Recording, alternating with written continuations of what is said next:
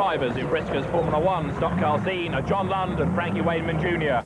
And they are two of the drivers to watch in this, the 1997 European Championship. Junior Wainman has proved to be pretty much unstoppable this year with the rapid orange-backed car. Whether or not John Lund can stop him remains to be seen. There's also a very strong Dutch presence, as we've seen in the Formula 2s, in Formula 1s as well. Let's see whether the Dutch can make it 2 European Championships in a row here this afternoon. These mighty 5-litre Chevrolet-powered cars look and sound superb. There isn't much room for them at the Northampton International Raceway. This promises to be quite a race. So, the green flag about to go down to get the 1997 European Formula 1 Stock Car Championship underway. It does so as the cars dive into the first corner then. And away from the front of the grid is Andy Robinson in 140. We've got cars then running wide in towards the fence there on the outside of the circuit as Andy Robinson bounces off the Armco at the end of lap 1. So he loses his lead already, and the rest of them make their way down. There's contact though there, off into the barrier and over goes Danny Clark in 203. Dave McCrutton's red car with its back to us, and also involved is the Dutch driver Henny Kuppens. So one car on its side at the start of lap 2. Everybody slows down as they see the wave yellow flag. Danny Clark on his side then. And it could well be that again, yes, we do have a red flag. The race will have to be restarted. And Danny Clark clambers out of his car. He's quite all right. A big round of applause from the crowd. Might see stars for a while though, and this is how it happened. Henny Kuppens in the green car gets tangled up with Danny Clark. They both spin across the front of Dave McCrutton. They all go into the barrier, and Danny Clark's car bounces onto 2 wheels and then onto its side. Formula 1 Stock Car European Championship, take 2, 25 laps then. And it's the Dutch driver in car number 99 at the very front of the grid, Johan Katzberger. He's going to lead then as the green flag goes down with Andy Robinson chasing after him. And remember that your Junior Wainmans and your John Lunds of this world are right at the back, so they've got an awful lot of work to do to fight their way through to the front before they can even start thinking about going for the lead. 464 Jamie Davison there getting caught up with Paul Harrison. Paul Harrison, who won the first final of the year at Sheffield back in March, spins out here. And Paul Harrison now right at the tail end of the field. If he can get the car going again as there. Junior Wainman in 515 dives up the inside of other cars going into the first corner. John Lund behind him. So at the moment, Junior Wainman having a slightly better time of things than is John Lund. The man from Clitheroe there in 53 closing right up. But under braking, it helps him as they come into a straight line. So Junior Wainman is able to pull away once more. A tremendous sound that these Formula 1 stock cars make. They make their way now down the back straight. There is Junior Wainman still picking his way past slower cars. Ahead of him now is Steve Lewis. There, closing up again under braking is John Lund. But not close enough to have a go there to try and take the place away from Junior Wainman. Meantime, Andy Robinson has managed to, I think, get himself ahead now of the Dutch driver, Johan Katzberg. One car retires from the centre. Katzberg down in third place, gets very, very sideways, right on the tail of Keith Chambers. Bang! Into the Armco goes Johan Katzberg. And Keith Chambers, a former Formula 1 world champion, is now up into second place. He really is motoring very well. As there, Junior Wainman tries to squeeze past one of the Dutch drivers, that being number 22, which is Lauber Vobbers, as another one bounces into the Armco. 228, Joop van der Werf, another Dutch driver in trouble. He should be able to rejoin. Great gaggle of cars here down the back straight. 73 Rob Cowley amongst them. 284 Chris Lloyd, and also 393 Michael Smith making their way through the battles. John Lund now right on the tail of Michael Smith as they go down across the start and finish line. Rob Cowley losing out as there. Michael Smith spins. John Lund gets caught up with him. We've got wheels of tires, more cars bouncing wide off into the fence. Among them 284 Chris Lloyd. They more or less sort themselves out. But that has cost certainly 1 or 2 a chance of winning the race. Among them, the Dutch driver Benny Paudenkopper, who was involved in all the dramas. Gasbot, though, they're diving up the inside of 22 Will Yarrow. Another place gained for him as there is the new race leader. As Andy Robinson gets very crossed up, he's dropped behind Keith Chambers. Keith Chambers, who, as I say, is a former world champion in Formula 1s and a former star of the hopscotch scene, is now up front. 250 then, Keith Chambers, his all-red car, leading Andy Robinson. And there, third, is Junior Wainman, absolutely rocketing through the field.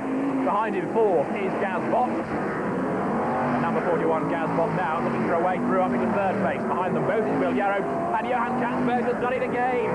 The Dutch driver spins at the first corner, round he goes, somewhere in all that tar smoke is the Dutchman. The red Indian on the roof pin there, not looking too impressed by things.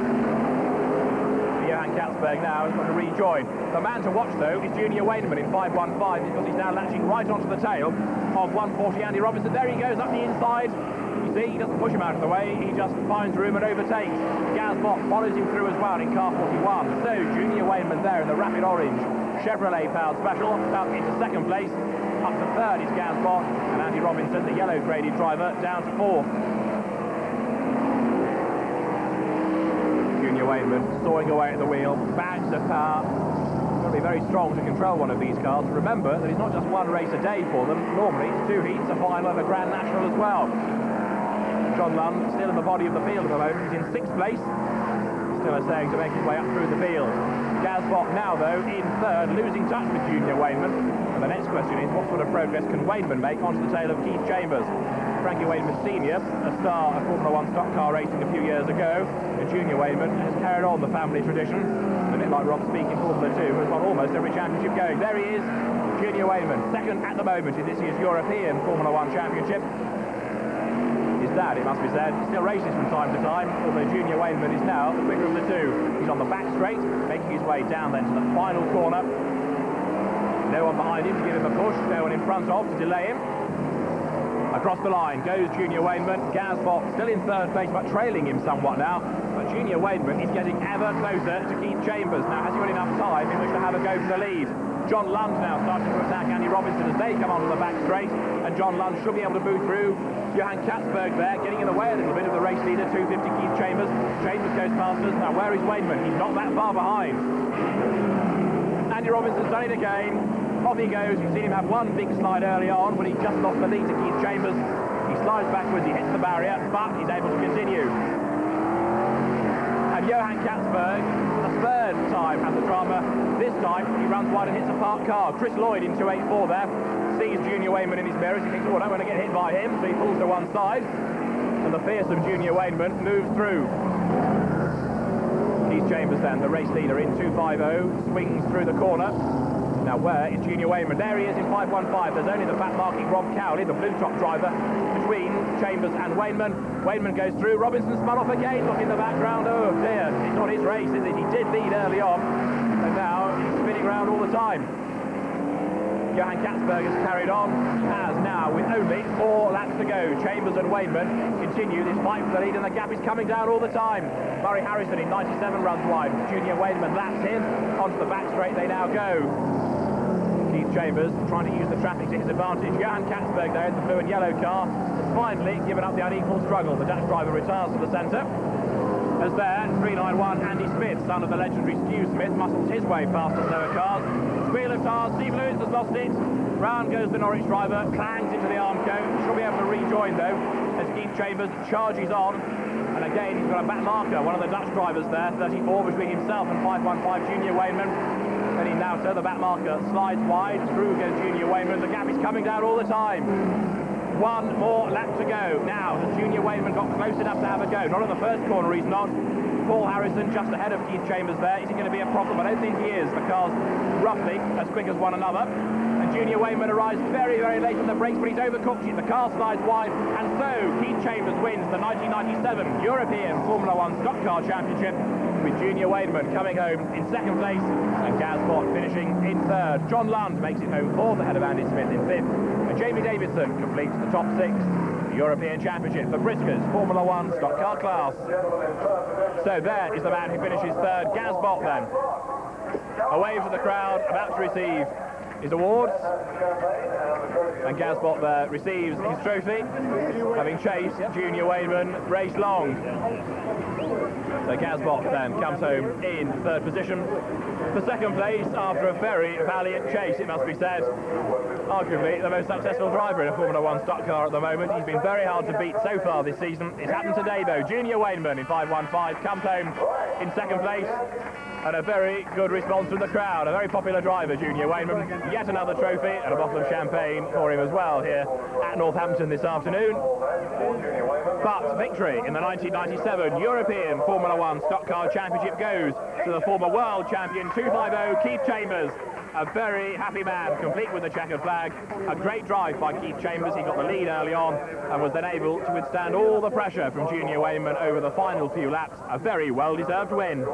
I never thought it was going to get started at one point. I had a bit of a Dutchman that fancied his chances, but he failed, so we'll just have to see how he bears up in races to come. What's it like when it starts and it stops and it starts and it stops? Do the nerves really go wild? Yeah, it just gets you more hyped up, and you just want to get on with it once you're strapped in, and it's an hot day like this. had a couple of good starts, and then I thought the third time I might be unlucky, but I had another good start, so I knew Frankie would be thereabouts come the end, but just weren't there soon enough. So Keith Chambers wins the European Championship. The World Final, though, is held in September.